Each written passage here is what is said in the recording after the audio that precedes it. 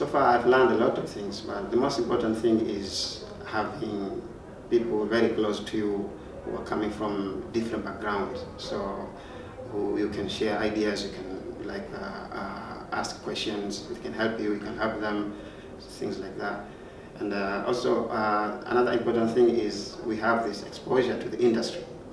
Several times we have come across different type of industries. Some of them who are supporting us as students, some of them who are just local businesses who wants to see what we are doing, or how can we maybe in the future be employable to them. So we have been in contact with them, and sometimes we learn from them as well, because we know in the real world how the business is being conducted as well.